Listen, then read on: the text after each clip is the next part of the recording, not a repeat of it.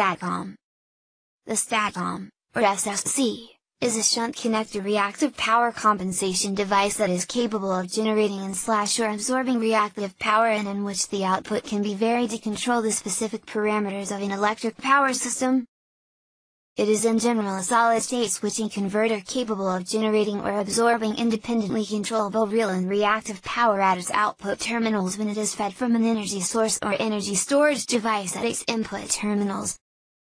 Voltage source converter that, from a given input of DC voltage, produces a set of three-phase AC output voltages, each in phase with and coupled to the corresponding AC system voltage through a relatively small reactance.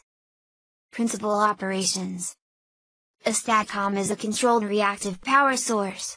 It provides the desired reactive power generation and absorption entirely by means of electronic processing of the voltage and current waveforms in a voltage source converter, VSC.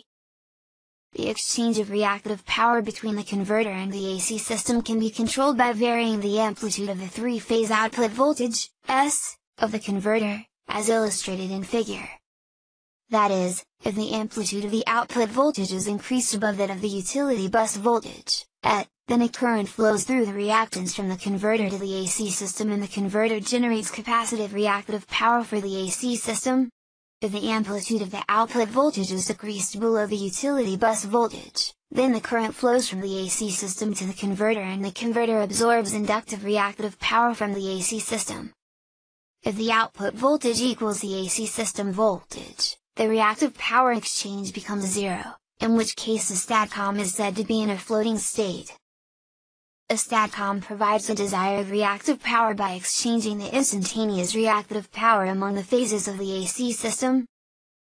The mechanism by which the converter internally generates and/or absorbs the reactive power can be understood by considering the relationship between the output and input powers of the converter.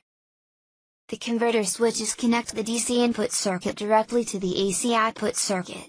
Thus net instantaneous power at the AC output terminals must always be equal to the net instantaneous power at the DC input terminals, neglecting losses.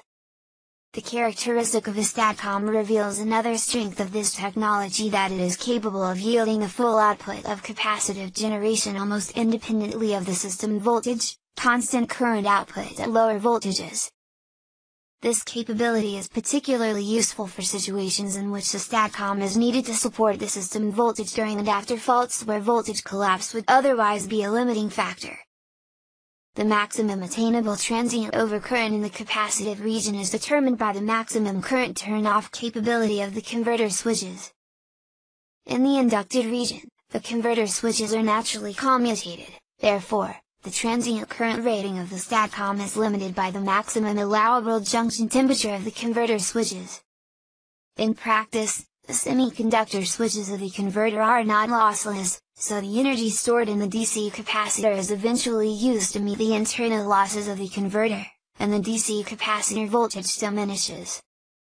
However, when the Statcom is used for reactive power generation, the converter itself can keep the capacitor charged to the required voltage level. This task is accomplished by making the output voltages of the converter lag behind the AC system voltages by a small angle, usually in the 0.18 to 0.28 range.